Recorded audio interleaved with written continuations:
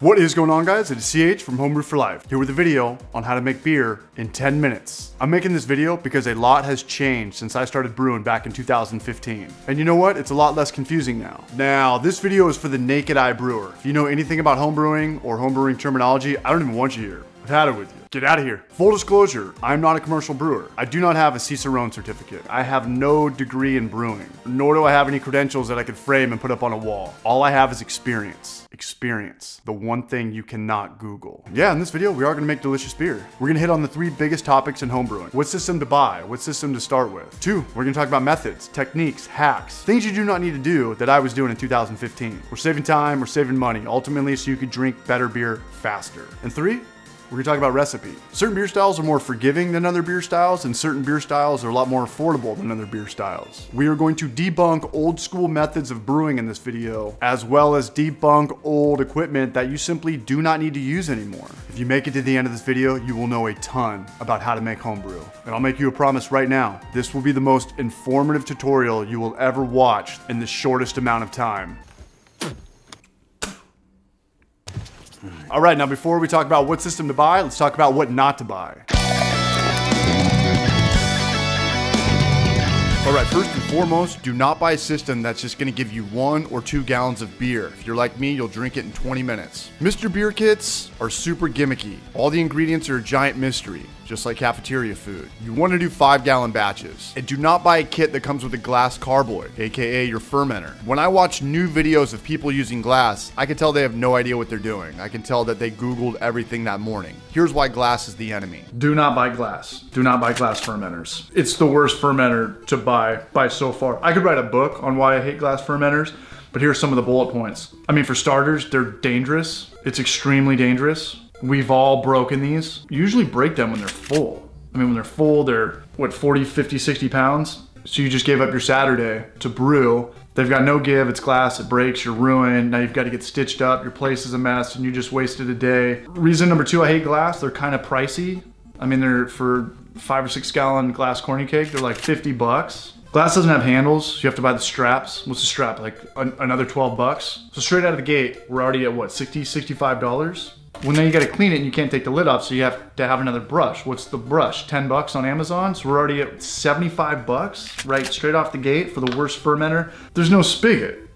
There's no spigot, so you have to rack. So we need another siphoning king. What's that, another 20 bucks? We're already at $100. After scouring the internet for systems that were 5-gallon batches that didn't include a glass fermenter, I came across Northern Brewer's kit, and it was the best kit for the price tag by far. It's $110, but it also comes with a recipe. You want to keep your recipe to around $30. I bought my original kit 6 years ago for $200, and it did come with a glass carboy, and it did not come with a recipe. We're gonna make an amber ale today because amber ales are delicious, and it seems like ambers and browns aren't even around anymore. This style is great and very forgiving. Forgiving in regards to looking like a crisp, clean lager. Your homebrew is gonna look a little cloudy at first, and darker beers hide that. But don't worry, this beer is still gonna be a 5.2% delicious ale. And really quick, big shout out to everybody who supported our new merch last week. You are appreciated. Northern Brewer did a great job in packaging everything. Everything is labeled and weighed out, saving us a lot of the hassle. They've also provided a detailed printout that make this batch extremely easy to follow along with. No glass, but we do have a stainless steel 5-gallon kettle and 2 food-grade plastic fermenters with spigots. The plastic buckets, aka our fermenters, have been pre-drilled, which make it a breeze to connect the spigots to. Spigots make life much easier. Do not buy a system that requires a siphon. Siphoning is a thing of the past. They break, but most importantly, they require too much dead weight labor. And I'll explain all this other stuff as we go. For the record, plastic fermenters are my favorite fermenters in the world. I can make them for $7. Understand now that having expensive and shiny homebrew gear will not make you a better homebrewer. All that stuff is nice, but it's not necessary. If you suck at guitar, a $2,300 Gibson Les Paul will not turn you into Jimmy Page. You're still gonna suck at guitar. What makes you not suck at guitar is a ton of experience practicing guitar. Northern Brewer Homebrewer has provided us with this yeast, but I'm going to change this part of it up. I'm going to use a Kvike yeast. I bought this on Amazon and received it the next day. It's dry yeast, so you don't have to worry about shipping it at room temperature. I'm using this yeast because fermentation will be complete in 2 days. But more importantly, when you're brewing around 75 degrees and up, you're more prone to get off flavors in your homebrew. Kvike yeast does not give off flavors when fermenting hot, and that's the #1 cause in off flavors in homebrew: fermenting at too high of temperatures. I need you to stay focused. Passion is the one thing I cannot teach you. All right, bippity boppity brew day. Now I can waste an hour of your life explaining water, but I'm not going to. In short, if the water tastes good to drink, then it's going to taste good in beer. We're going to be doing a partial mash today. That means we are combining extract with grain. The stuff on the left is extract. If you're using just this, it's an extract batch. The stuff on the right is grain. If you're using just this, it's referred to as an all-grain batch. Fill up your kettle with 2.5 gallons of good drinking water. Put it on the stove and set the temperature to medium heat. Aim close to 155 degrees. Every homebrewing kit will come with a thermometer, but the glass ones break easily and the cheap stainless ones are extremely inaccurate. The second best advice I could give to any brewer is to buy an Inkberg digital temperature control. The thermometer is spot on. Sooner or later you're going to have one, so you might as well buy it for your first batch. Your kit also came with a bag. It looks like a sock, but it will act as a filter, exactly like coffee and exactly like tea. We don't want the solids, just the liquid. Now take your grain and carefully dump it into the bag. Tie a knot and steep it in your hot water.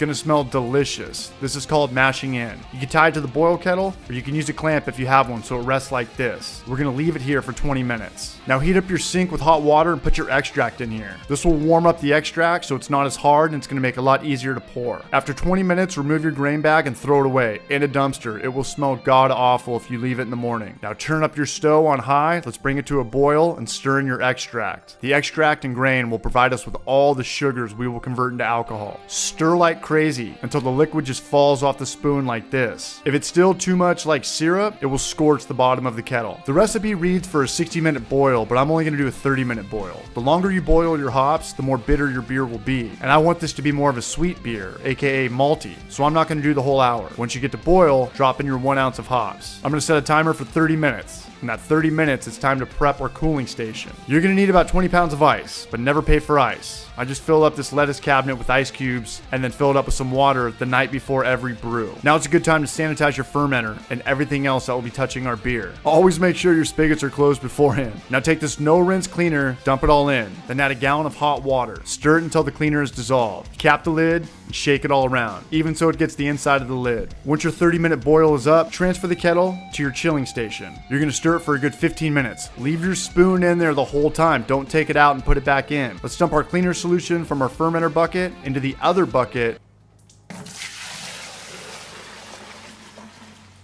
And let's top it off with drinking water until we hit 5 gallons. Now let's toss in our airlock, scissors, and yeast. I'm gonna cut the yeast packet, and now we're gonna sprinkle it into the wort. This is your wort. Wort is the term for sugar water, aka unfermented beer. Securely fasten the lid, fill up your airlock with some of that cleaner liquid, and stick it in the lid. This is so CO2 can release without oxygen getting into the wort. Now take this thing and fill it up with some wort, so you can check your gravity. 2 things about checking gravity. Make sure you check it at room temperature, and make sure you have enough wort in there so your hydrometer can float. More on hydrometers in a second. So our original gravity is 1050. That's perfect. Now stash your fermenter in a dark closet close to room temperature and start praying to the beer gods. 6 hours later, I came back to check on it and the airlock was going crazy, faster than I've ever seen before, and that is good news. This is not time lapse, ladies and gentlemen. This is real time. Back in the day, we were taught to ferment for 2 weeks. Now we're fermenting for only 2 days.